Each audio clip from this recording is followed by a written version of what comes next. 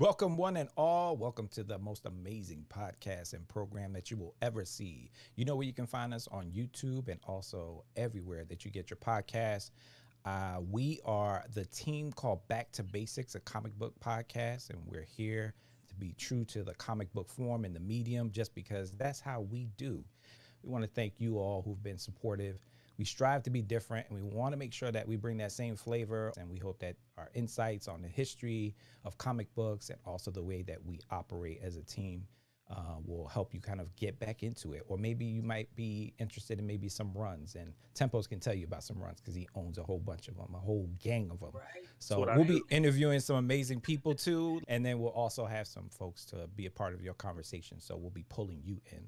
So this diverse group of hosts are dedicating every episode to the very passions that brought us together and continue to push us to give our audience new and refreshing perspectives. And so with that said, this episode is near and dear to our hearts. There's been a lot going on with our community in particular around mental health and health issues. This episode is Heroes in Crisis. And so we decided that we would tackle this really heavy conversation around how comic books have been able to dive into the thematics of what goes on behind the scenes, and that the superherodom is not something that's just fun and games. There's a lot that comes with it and trauma, and I think comic books are a real interesting gateway into which we can see the real world and where we are. So we'll be doing a 3-part series, and today's series is going to be focusing specifically on Heroes in Crisis, the DC run. And if you haven't read it, we're going to give you a snapshot of what that looks like. But before we do that, let's introduce ourselves. I'm Gen X. I feel like I've been collecting comics since the beginning of time, but I'm not that old. So I grew up in Brooklyn. My love for comics was just an escape, and it helped me believe in myself. And here I am with this amazing crew looking to really elevate the game. And so I'm going to pan it over to Miss Keys. What's going on, everybody? This is Miss Ebony Keys, a Florida girl. Just started collecting and really, I've been reading for a while, but started collecting almost a year now. But the love for comics, I have to say, have brought me real closer to these two young fellas on the screen that y'all see. It's just not, it's about community. I see it as everybody being family. There we go. And y'all know me. It's your boy Tempos from Tempos Laboratory. Hey, listen, I'm always gonna bring comics. I'm gonna bring culture to your ear. That's what I do with the complete sets and knowledge, reviews. Let's go. Let's get it back to basics. Back to basics. So, if you're not subscribed to our YouTube channel, this is where you get the full breadth and depth of our interviews, our shows. So, make sure that you are a subscriber. And then, once the audio podcast is available, make sure you give us them 5 stars. That's your homework. Make sure you get them 5 stars so we can get up in the ranks and people get to know who we are. But definitely share it with your family, friends. Drive into work. Those are a smaller snippets of the longer version of what you'll see on the YouTube channel. So we know people don't have a lot of time to spend, and we want to make sure that your time that you spend with us audio wise is at least 20 to 30 minutes long. So we know for some people that is a great bite size. So we're hoping to give you some dope stuff, and we're going to jump into the Heroes in Crisis. This is part 1. We're going to talk about normalizing mental health. And so I'm going to throw it back to Tempos Laboratory, aka Tempos, the Don.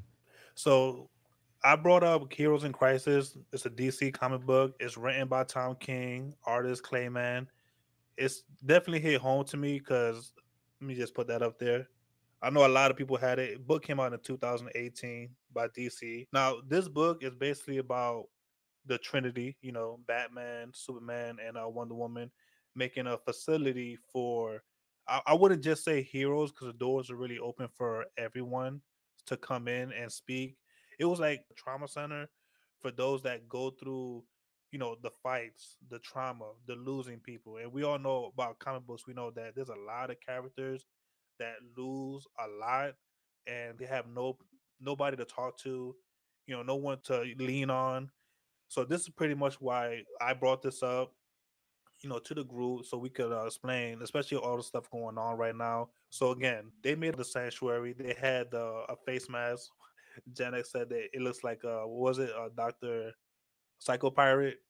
Yeah.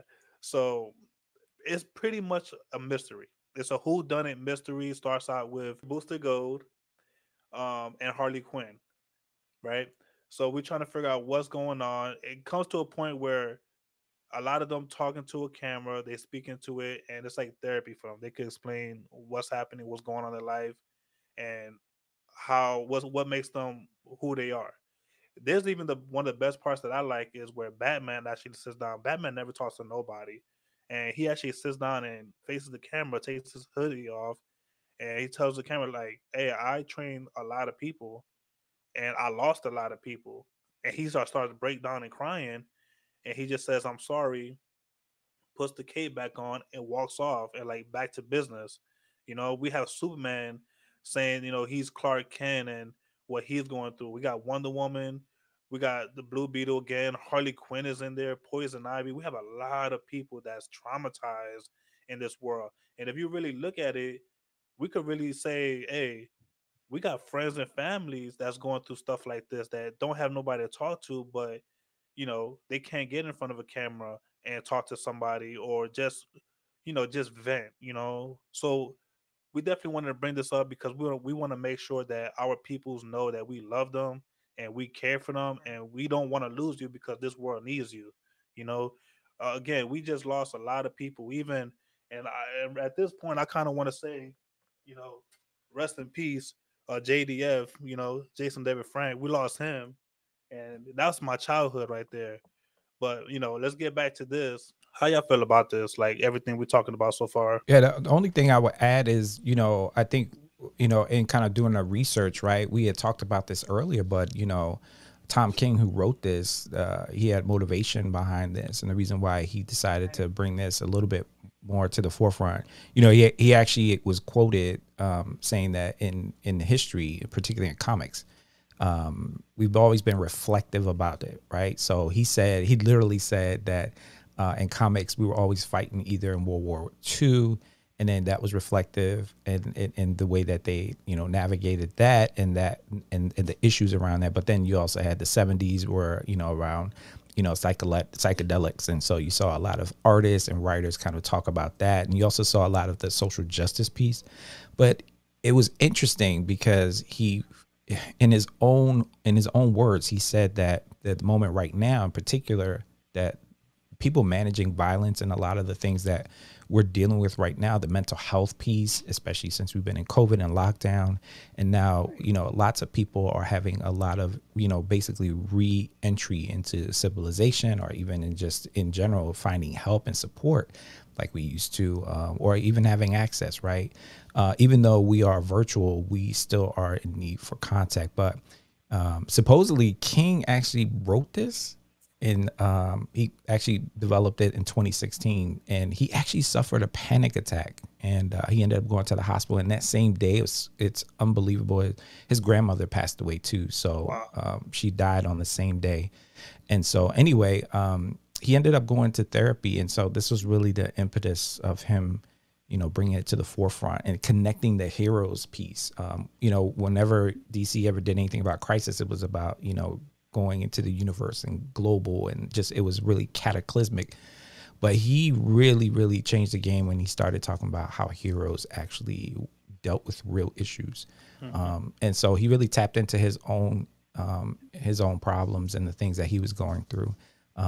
Funny enough, also, the sanctuary was actually based off of his grandmother's house. And so he kind of put that in there. Yeah. So the sanctuary and the house that it looked like was actually a tribute to who she was. So it was really cool. So I just wanted to add that. I think Tempo's touched upon kind of like the overarching concepts, but I don't know if you want to reveal the ending of the whole plot, but just why they were even there, and the Trinity putting together this sanctuary was really to help them navigate and manage some of this trauma that they were having to deal with on a daily basis as heroes.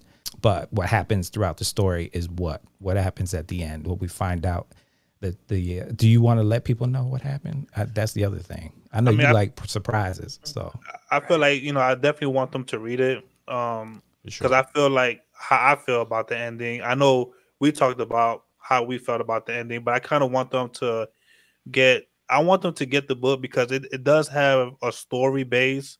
It's a good mystery book. I mean, you got Batman. Batman don't trust no one. I mean, we already know how Batman is with a Tower of Babel. You know what I'm saying?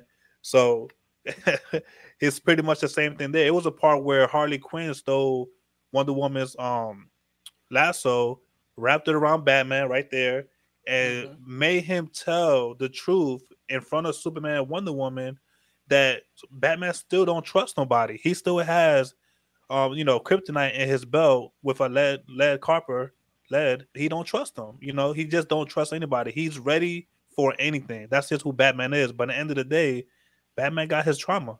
There's a Mhm. reason why he's like that. Right. It's just you never know someone. Basically, you But never know what they're going through. we know Batman has trauma. Yeah, I mean, Okay. that's even part of it, right? So it's right. interesting that we kind of look at it as kind of a superhero thing, but then it actually is deeper than that. Trauma and managing trauma and how it manifests is really, really rough. So yeah, so read the book. We really wanted to read the book, but most importantly, we really, the reason why we're tapping into this is because this is near and dear to our heart. We have many friends, and especially friends in the comic book community, that on a daily basis are dealing with their own stuff, pain, their own trauma, or even current trauma, or maybe life issues. Right? Those are Right. things that we take for granted as kind of like everyday things, but sometimes when they're compounded and it's developing, you start to see it manifest in relationships and self-destruction, or even thinking about suicidal thoughts and things like that. So suicide ideation. So there's a lot that goes along with mental health and making sure that you manage it. And at the end of the 3-part series, just want to be clear, we also don't want you to just walk away without any resources. We're going to make sure that you connect the dots here. Yeah, we're talking about superheroes, but we really want to make sure that you have the resources so that you can use them or you can help others use them. And in the last episode, we're actually going to make sure that we have a professional to come in and talk about how do you manage trauma, in particular, anything that you're dealing with, and how to navigate those things. We also wanted to make sure that as we discuss that, you all feel free to demystify getting help. I think that that's one of the issues that we find, particularly in different communities and in demographics. But most importantly, as you see, the medium itself has always been there to kind of highlight those issues. We're going to talk about that today as well. So if you wanted to go into our YouTube channel and even our podcast, drop some runs and drop some heroes that come to mind for you. So just make sure that you stay tuned.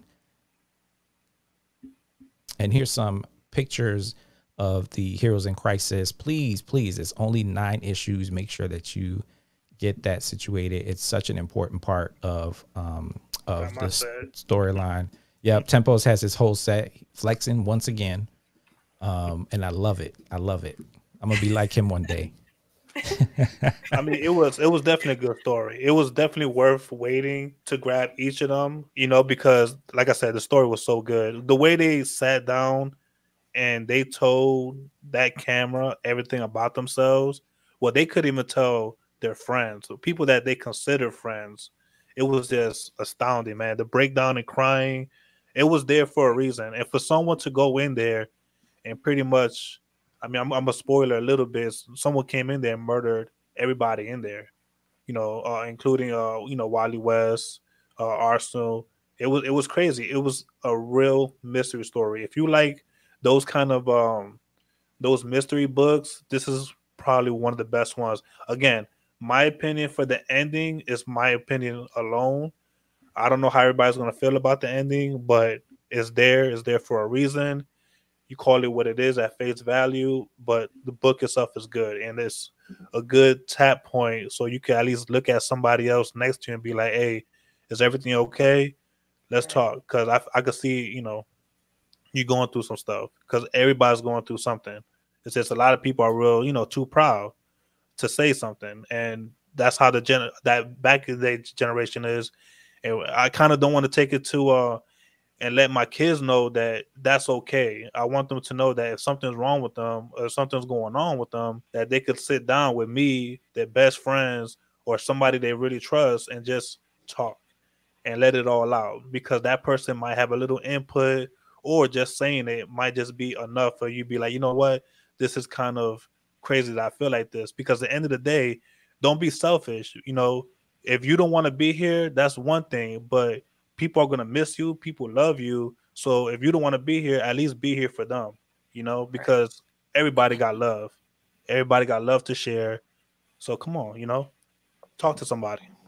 Before we wrap up this piece of the puzzle, again, we're going to be featuring how we connect the dots between comic books and some of the crises that we've been seeing in the past few years and even throughout comic books. Ms. Keys is going to lead us into another piece, which really talks about kind of some runs. We're going to share with you some of the, I wouldn't say favorite runs, but some of the most memorable ones that really stick out. And I'm sure some of you all, as you're listening to this, you're hopefully writing down, oh, I got to go in the chat in YouTube or connect with them and say, hey, don't forget to talk about this in the future. And we really want this to be a podcast where we're a little bit more three-dimensional. And then that way, you know, it's not just about comic books, but we really want it to be relatable. And so this is going to be a part of what we, which unfortunately we did lose a few people in the community. We've been doing that for the past few years. And so even people who are leaning into the medium as a source of like inspiration, this can also trigger some people. So I just wanted to be also honest that this is like a trigger warning as well. I just wanted to make sure that you all understand that there are resources, and we'll share that with you at the end. But I enjoyed it too. I mean, there were certain parts in it that kind of hit home for me because, you know, I'm the type of person that I tend to let things bottle up inside and I let it fester up, and I don't like to talk about my problems and stuff like that. So there was the interview with Wonder Woman when she was talking about the dream that she had about, I believe it was her grandmother and stuff like that. And at the end of the interview, she was talking about, you know, there's other issues bigger at hand. But thank you for listening. So it's like, that was her moment, even though she's just this wonderful person and I don't want to cuss because you know how I am. But anyways, she's bad. The girl's bad, but to let you know she has problems too. And she had, you know, just her talking to somebody and, you know, getting it out, it helped her a lot. So, you know, I loved it. I loved it. And that girl, Harley, man, Harley. That woo, Harley. Y'all know. If you don't know, you better get it. That's a whole nother. That might be another podcast for us to get into. Talk about screws loose. Talk about trauma. Really, like I mean, trauma. you can't get no more traumatic than she has gone through. I mean, I guess there's no comparison. Someone's trauma isn't bigger than someone else's, but you know, I think even when they created her, you know, it was really interesting. There was actually college courses around that. I don't know if y'all know that, but they actually have college courses around like this deep stuff. And really? So, yeah, in comic books, it's really cool. So to be able to normalize that for students. And so we're here just to kind of just give you a ping and say, hey, it's okay to talk about it. It's okay to talk about your feelings. And if you need to use comic books as a way in a vehicle, let's do it. Right? Like, right. So Heroes in Crisis is one of them. Ms. Keys, what are some other issues? Well, first one that I thought of, Daredevil, Matt Murdock, from the 1986 Born Again, when Kingpin, you know, destroys him and he loses everything, man. But, you know, it all started with that Karen Page. You know about Karen Page. If you don't know about Karen Page, then you need to read about it. But it was his ex-girlfriend, heroin addict, and she basically sold Matt's information to Kingpin, and that's just when everything just went left, and that's what caused a lot of Daredevil's depression. How can you not be depressed and you know, after losing everything, you know, your house, your accounts, your job? I mean, that's something serious. Yeah, I think Daredevil had no other recourse, really. I mean, he was exposed, and, you know, being the superhero he was, he couldn't really live his life out the way he needed to. And so with everything, especially with Karen betraying him, that by itself, someone that you love, you work with. That's a pretty rough storyline, and then to lose it all and figure out how to get it back, which he eventually did. It's kind of crazy. Right. I'm gonna highlight Green Arrow. And the reason why I'm bringing Green Arrow up to the front is because there's a lot that's happened with Green Arrow. But Green Arrow, there was a run, I believe, around right after the final crisis where folks thought that Batman and Martian Manhunter had passed away and died. So then they started talking about, well, how can we be proactive and preemptive in defeating some of these criminals that are basically out and about and free to do whatever they want and possibly even kill them, right, in the act. So, Green Lantern came out and was like, let me form a super team. And some people had some, reservations around that because they're superheroes, right? So what does that mean? They wanted to be really proactive and different than just the hero dumb that they normally do, right? So during this series, there's a guy named Prometheus who's a mercenary, and he ends up doing a whole bunch of stuff globally, crimes, all types of stuff. And so he decides that he is going to mess with Green Arrow and his family in that kind of Star City. And so he ends up actually, the reason why I picked this character is because I actually have the book. But I remember when I first saw this, there's an actual page, splash page of Green Arrow's ward, call him a ward, Roy Harper. And he basically gets his arm ripped off by this Prometheus guy and severs it completely off. And obviously as an archer, so he was basically Green Arrow's protege. So yeah, to come after him when he gives him the mantle. Or to be part of the family, right? The Green Arrow family, which kept growing. Anyway, no one knew that this was Prometheus. And basically when they went to go question him and put him under questioning, he had a bomb at Star City, and this is really just his way, kind of like in The Dark Knight, where the Joker it's a distraction, right? So they end up blowing up Star City, and Prometheus is responsible for it, and he killed millions of people, millions of people. Not only that, he also killed Roy Harper's daughter at the same time. So that took Ollie over the edge. And what was really poignant about this storyline was that Green Arrow ended up tracking Prometheus down, and he found him and decided that he would put an arrow through his head and kill him. And it was that break, that psychotic break, that prompted him to basically walk away from being a superhero. And he knew that folks would basically ban him from being a part of that league.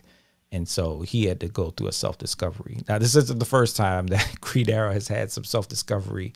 We'll talk more about heroes in crisis in the future when we deal with race and ethnicity. And Green Arrow, the stories with Green Arrow and also Green Lantern, which was an interesting run with those two characters. But in this particular run, you find Green Arrow is thinking about his superhero status or his hero status and whether or not he did the right thing.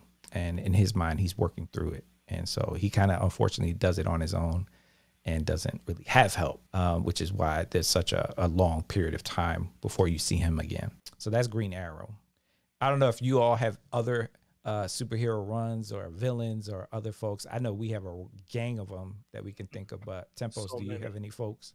I mean, there's so many. I mean, if you want to talk about trauma and that still pushes forward to do what he does, we could talk about Peter Parker, Spider-Man. He lost his girl, he lost Gwen Stacy, MJ. He had to back away from that. He lost his uncle.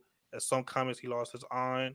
The movie, he lost his aunt, and you could see the way that he broke. Even when he threw the suit away, that iconic, picture with him throwing the suit in the garbage and him walking away from everything. Civil War, when he told everybody who he was, and the backlash that came from that. Like he's trying to do his best to keep people he loves, safe. But he's one of the ones that always comes back up.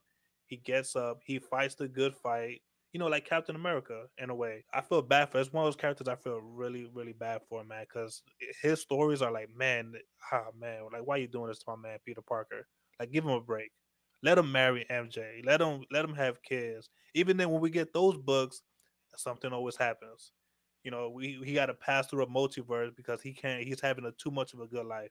It's crazy. Like these, when it hits home, is we do have friends. Like right now, we have friends that are going through some stuff, and thank goodness they got us, their family, and a whole bunch of the comic book community talking to them and letting them know, like, bruh, it's all right.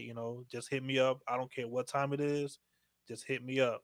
You know what I'm saying? And then let's just talk and let's move forward because I don't need you looking into the darkness because you know that old saying, you look into the dark, darkness is going to look back.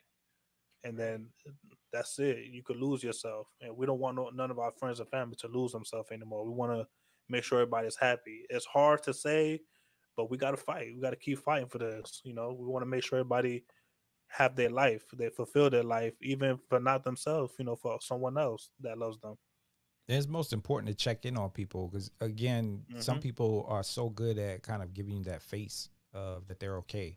I've had a lot of friends who unfortunately I've lost to suicide, but for all intents and purposes, they had a great life. They had a great career, but they were dealing with some demons, and they're not with me, now. And so I think about the lost friendships there, but I also think about the opportunities, right? So sometimes you just have to listen, and sometimes you have to do the work to check in on people. Just even asking them how they're doing, what's going on, even sending a text at the right time, at the right place, at the right time. That's happened to me multiple times, and even for Right. yourself.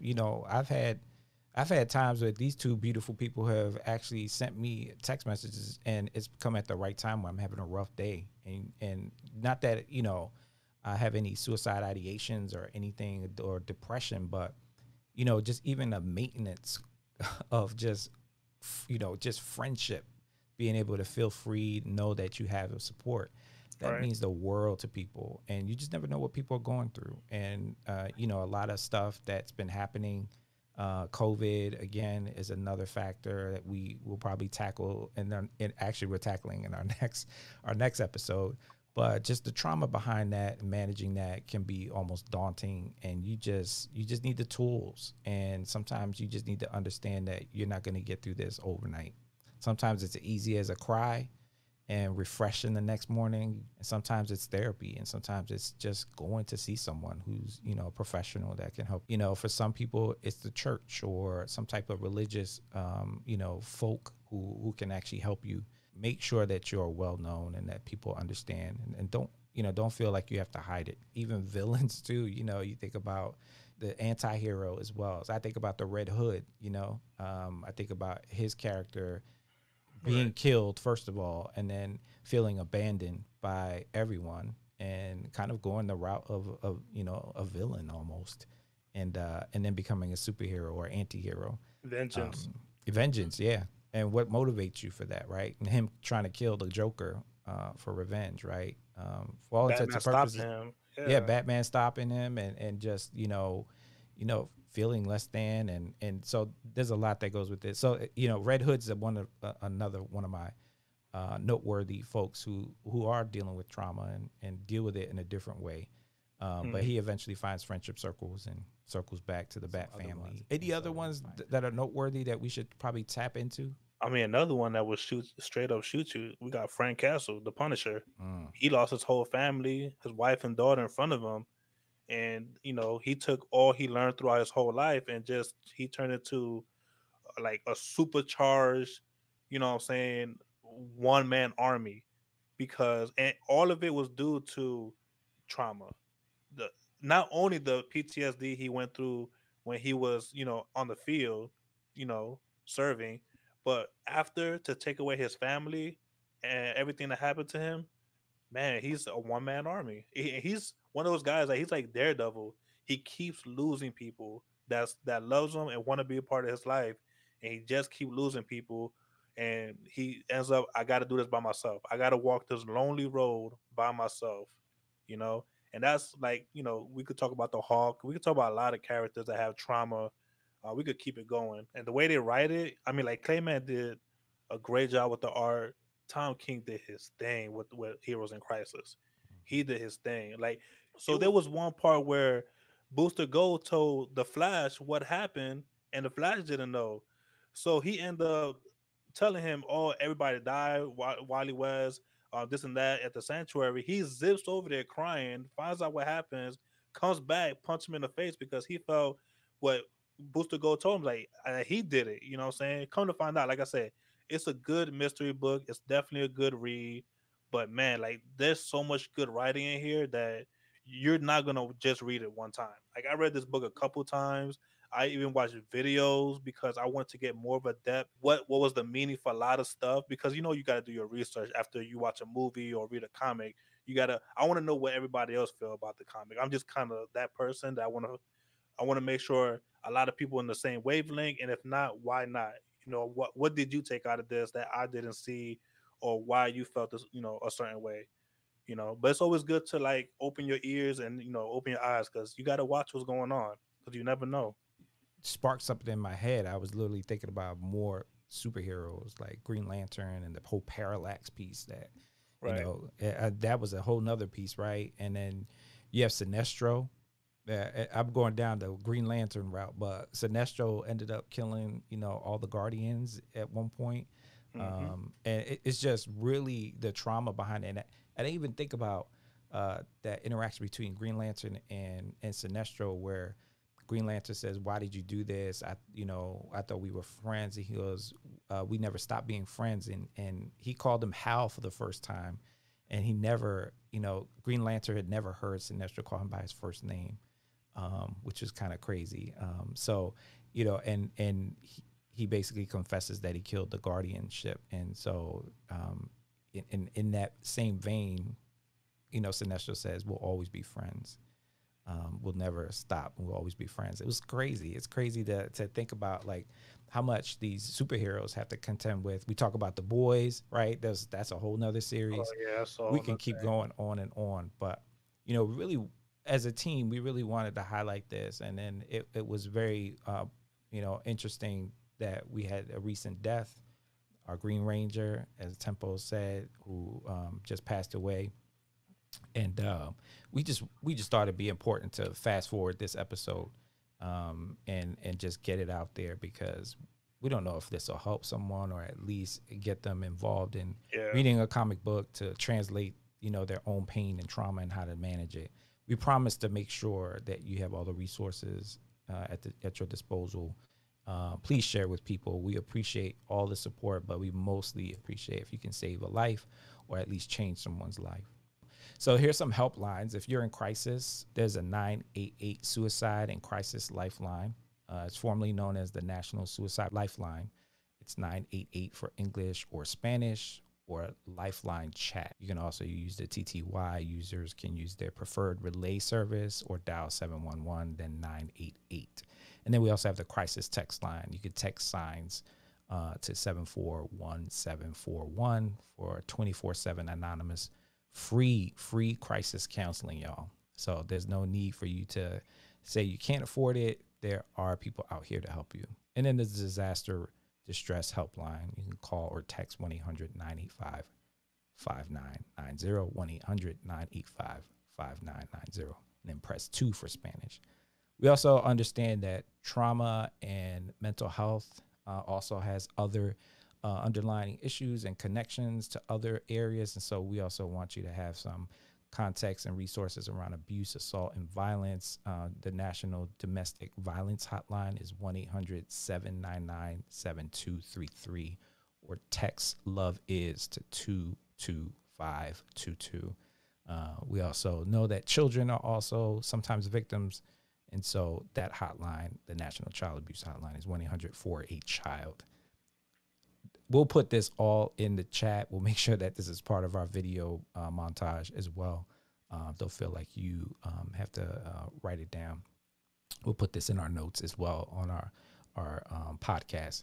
The National Sexual Assault Hotline is 1-800-656-HOPE, or you can chat online as well. Another, if you're looking for a treatment, so this is all over the place with disorders or even psychiatric or even the American Psychological Association. You can see it all here, but to find treatment, go to findtreatment.gov. They can help you deal with any provider treating substance use disorders, addictions, and mental illness at 800-662-HELP. And also the American Psychiatric Association Foundation. They can help you find a psychiatrist at http://finder.psychiatry.org/ American Academy of Child and Adolescent Psychiatry, Child and Adolescent Psychiatrist Finder. Also, make sure you go to www.aacap.org. And finally, I'm sure there's other resources as well. We have the American Psychological Association at locator.apa.org. Any last words, y'all, before we finish the show out? Is there anything that we missed? What should people expect from future episodes? Ms. Keys, do you want to talk about what we might be embarking upon in our next Heroes in Crisis episode? So the next episode will be on the issue of one of my favorite series is Eve. If y'all have ever heard of Eve or read the series, it's just a little breakdown of outbreak that has happened, and you got this little girl and her bear that's basically trying to save the world. It's going to be basically touching bases on not really relating to COVID, but we're going to try to piece it together in some way. That's where we're going to go next. So we'll definitely be jumping into some uncharted territory. I know The Walking Dead just finished, but luckily COVID was not on that level. But it does contend with some of we'll be talking about kind of closely related, some of these, like this pandemic and how it affected us and how we'll connect it to this storyline as well. So we just want to introduce you to the storyline and also contextualize it so that way we can have some deeper conversations offline too. We're looking forward to seeing our chat blow up with any more information. And even if you yourself are a counselor or if you yourself have expertise, please reach out to us. We would love to have you on the show and to talk about more about comic books, but most importantly, how we can help each other and be there. All right. So that's the end of the episode. I am Gen X. I am Miss Ebony Keys. And I'm Tempo's Laboratory. And we are together back to basics of comic book podcast. And we will be coming to you every 2 weeks. So don't forget, make sure you tag, make sure you put it in your calendar. We'll try and make sure we make it announcements on our IG. Each of us are personalities on our IG. So make sure you follow me at Gen X_comics on IG. And Miss Keys, what's yours? What's your tagline? It's the same, Miss Ebony Keys, MSEBONYKEYS. Boom. Should be a Mickey Mouse sound. So Yeah, same. My Tempo's Laboratory. Catch me on IG. Message me if any questions. I'm always here to talk. Yeah, we like to talk to our folks, our family members in the comic book community. Yes. So make sure you message us, follow us. We're always trying to build up not only our brand, but also our content. So you'll always find us out there. And we always want to know what we can do better. Again, we're trying to be different than anything else out there. And hopefully this episode gave you a little glimpse of our next series. And we'll be doing a 3-part series again, Heroes in Crisis. And so we hope to see you there. Follow us on YouTube and subscribe. Stop playing. So we'll see you next time. This is Back to Basics, a comic book podcast. Thank you and peace.